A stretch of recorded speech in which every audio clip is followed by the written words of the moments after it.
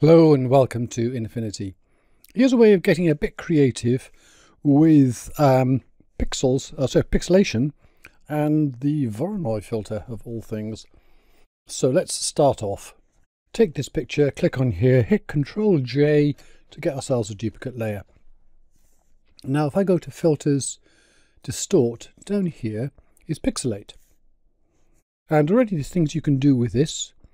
So if you turn it up, see it goes very blocky, but if you stay down small, you can create little distortions which you can blend in and which have an interesting effect. But also if you go up to a certain level, it starts to look like one of those old computer games or something like that, where it's very clearly pixelated. And that in itself may be a useful creative thing. We could just leave it like that and use it in certain situations. As you move up, what it does is it takes in the middle of each square a point and then uses that colour for everything else. So if I go up enough, look, there's a yellow appeared there, and if I turn this layer off, you can see it's because of the yellow flowers there. So we can then start to say, well, maybe we can blend this in. Let's just apply that, and we can literally go to the blend modes here and just look down at what it does. Already you're getting effects which can be interesting and useful in particular situations.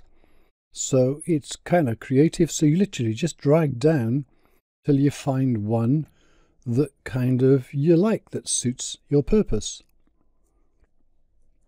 And you can say, well, let's just have that one for now. But you can also blur it. So for example, I can go to the filters here and go to Gaussian blur. Click Preserve Alpha and turn this up. So I'm going to blur those squares.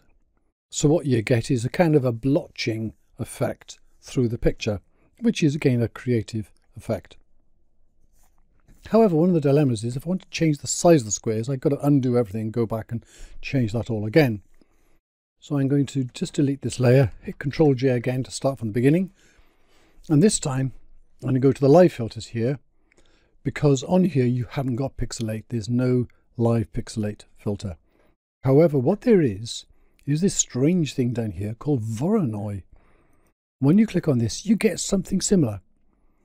So increase the cell size here. You can see what it is. It's like it's creating like a stained glass window effect. And we can make the lines thicker or thinner or not exist at all. But you can get to that same sort of position again. Now I can say that's okay and click on this again, put on a blur, and I can play with the blur as much as I like. I can go to the layer itself and change the blend mode to whatever, but I can also then go back and play with those others. So the Voronoi filter, I can change the cell size so it's either larger cells or smaller ones, and at any time I can hold down the Alt key and click on it to see what it's doing there. If you can't see exactly what that is, let's try just turning off the there we go, turn off the Gaussian blur. Now you can see it. So we can vary those, and there you are. There's a couple of methods you can use. It's quite simple, using either pixelation on the filters up here or the Voronoi filter in the live filters. Throw in a blur to, soften the edges if you want to, or you can leave it as you will. So there's a very simple way of creating a sort of creative effect. See this one here, it even looks like you might be looking through a window that's got water all over it. Anyway, that's it, and thank you very much for watching.